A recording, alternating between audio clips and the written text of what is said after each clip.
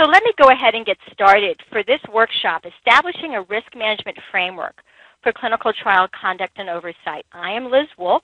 I'm your trainer today. My acronyms is, the first one represents that I am a certified CRA through the Association of Clinical Research Professionals. The second acronym is I am a certified instructional designer, and I am also a certified master trainer. And the goal of today's webinar is going to address a risk management framework. What do I have to have in place to do risk management? What are the timelines, resources, protocol, and quality requirements that build into this? We need a foundation. We need a framework, and that's what we're going to do today. So we're going to, fill in those gaps.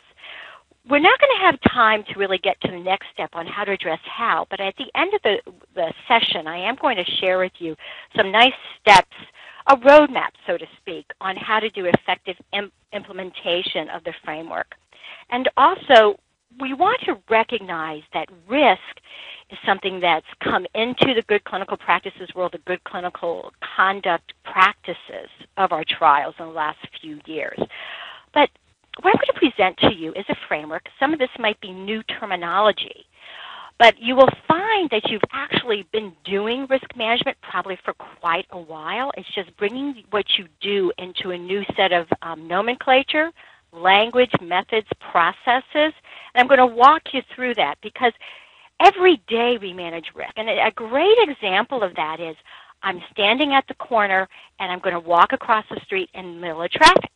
Well, am I going to wait for the walk button to tell me that I can walk across? Or maybe that intersection does not have a walk button, and I manage the risk of not getting hit by that oncoming car by seeing how fast they're going, how far away they are from us. So therefore, we manage risk all the time. And I do believe that in clinical trials, and I've been in the industry a long time, we've been managing risk for years.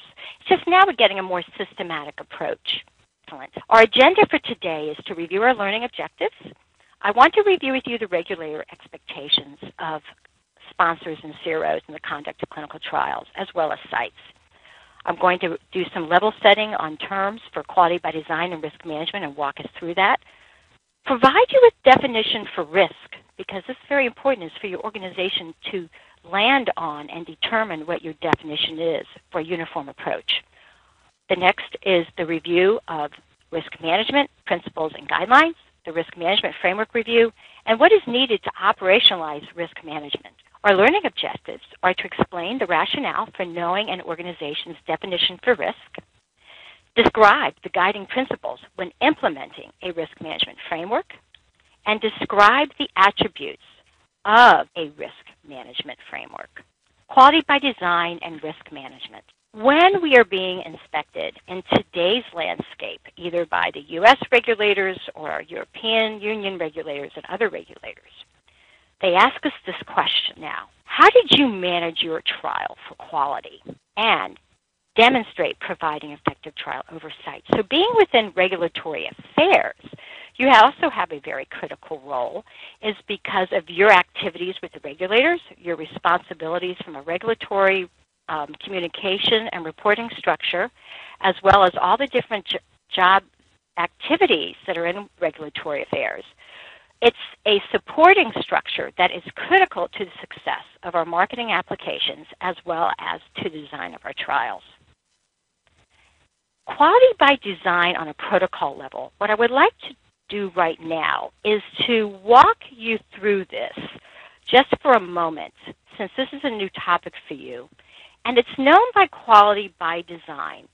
And what it is all about is, it's a very critical piece of risk management, is to understand the framework. Is in the beginning of risk management and assessments, you're looking at assessing the key risks, the impact, the plan you're going to implement to mitigate, alleviate those risks, and then how you're going to evaluate whether your approach worked. The next part is operationalizing it, is bringing it into, okay, we made assessments of our risks. I'm going to go through this in more detail for you and break that down even more, so bear with me. It's just a process step here. Operations, what am I going to do This relates to my organization. What are my procedures and processes that I'm going to put into place that are very specific to the risks with the protocol, or the risks to the activity, or the work, or the work product for the project, for the protocol? The next piece is here. How am I going to check that what I said I am going to do right here actually is working? Or do I need to reevaluate it and say, wow, I need to make some improvements because I have some new information available to me that I need to now go in and assess. Do I have to modify how we're doing the work? Or are we seeing some new risks in our evaluation that we didn't see before? And I'm going to walk you through that in a little while.